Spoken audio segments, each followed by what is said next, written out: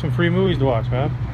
It's called Audacity. Get someone you like. You go on the YouTube, just put on Audacity. It'll pop out for free. Okay. And you can check that out. They got a couple other movies. Those are more documentaries. Okay. Do you mind me if I ask you 3 easy questions on your worldview, what you believe in? Yes, sir. Okay, so it's like this. There you go. What's your first name?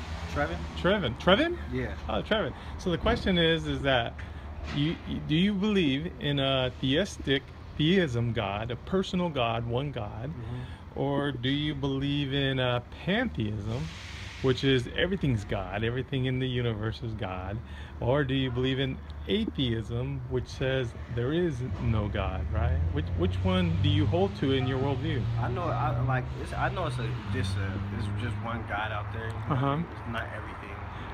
You know? How do you know that? I mean, how did you get to that conclusion?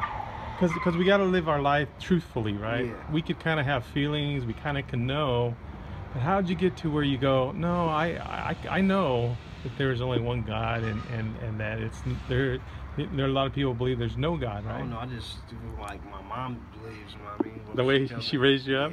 Yeah. Yeah. Well, think about this. Let me give you a little synopsis of it. If you think about this universe, even the scientists say everything within the universe came in one time. Time, space, and matter came into existence. Yeah. Either, like the evolutionists say, that the Big Bang did it, right? Yeah. Or if you're a monotheistic, you believe that God said in the beginning God created time, space, and matter. Boom, ex nihilo, right? Yeah. I think that's where we're at. Okay. So now you got this personal God who created the heavens and the earth, but with that comes dignity, worth, and value that me and you have that an atheist can't hold to. Atheist says I'm nothing. I'm just chemicals reacting, just bouncing off. Whatever I do it doesn't matter if it's wrong or right, right? Yeah. But if you're a theist and if you believe in the Christianity God, then he goes, you got justification as a person. But with that is that one day, just like the social life that we live in, you have justification that if you do something wrong, they're going to take you to the justice courts and they're going to tell you whether you're innocent or guilty, right? Yeah. So if you stand before God Almighty and he's going to judge you on the 10 commandments, would you be innocent and guilty? In other words, if he said, I'm going to judge you on lying, taking something that doesn't belong to you, lusting after another person, would you be innocent or guilty if he was going to judge you on those 3 things? Have you ever stole anything? I stole something before. Yeah, it could be small too. It doesn't have to be, kids were on pencils, pens. Yeah. Have you ever lied before? I lied before. Yeah, see, so you're where I'm at. We've all, the Bible says all have sinned. Yeah. We've all fallen short of God's glory. Yeah. But this is the point, is that all the other pantheism religions out there, and even atheism, they want to earn their way to get somewhere. They're like, if I do enough good things, I'll get somewhere. Yeah. So sometimes as a theistic or theism guy, or a Christian guy, or a Christian who believes in one God, we start talking about that too. We start saying, oh, if I do enough good things, maybe God will treat me better, right? Yeah.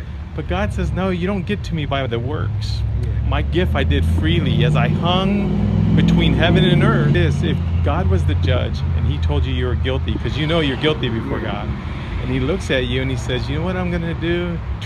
What's your name? Traven. You know what I'm going to do? I'm taking off my robe and I'm going to come and I'm going to give you the money to pay for the fine.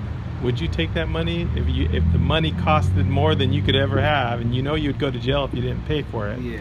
Would you take that money if the judge came out? Yeah, because you want to be free, right? Yeah. Well, God says the salvation plan, as I hung between heaven and earth, all your sins were upon me. And as I brutally was between heaven and earth, and it says this in Psalms, it gives us a little description of it. You know Psalms, right? David in Psalms. Yeah. Psalm says, I am poured out like water. All my bones are out of joint.